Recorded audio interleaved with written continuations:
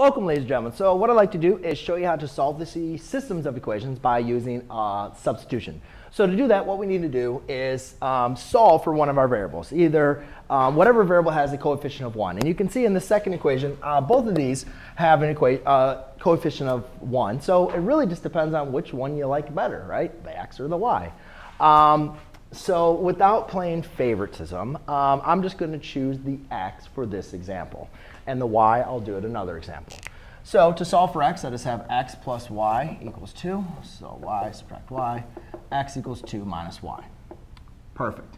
Now I'm going to take the value of x, which is 2 minus y, and take that value and plug it in for x in the other equation.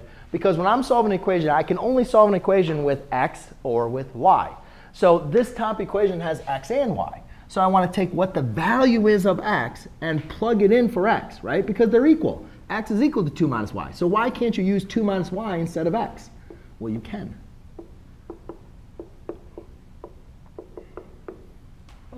Now I have an equation with only x and y, or with only y's. I apply distributive property. I get 4 minus 2y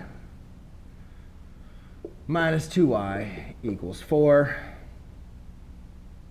Subtract 4, negative 4y is equal to 0. Divide by negative 4, divide by negative 4, y equals 0.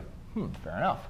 So now that I know what the value of y is, which is 0, I can just plug the value of y into the equation, which is x plus y equals 2. You can plug into the top equation if you wanted to as well, but I like the bottom equation. So x plus 0 equals 2. So x equals 2. So there you go, ladies and gentlemen. So the solution set is y equals 0, x equals 2, which is a consistent independent solution. So there you go, ladies and gentlemen. That is how you solve the systems of equations using substitution. Thanks.